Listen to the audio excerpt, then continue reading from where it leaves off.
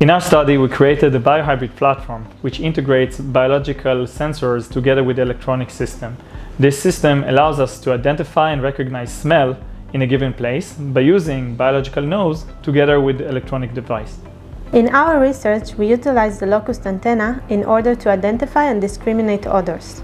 We take the antenna and integrate it into an electronic system to create biohybrid discriminator. We record the electrical signals received from the locust antenna as a response to a variety of odors and use them in order to discriminate those odors. The future of this study is basically to use the system in places that smell is significant and we cannot identify the smell with the current tools. For example, to use the platform to identify explosives, drugs, and even rotten food.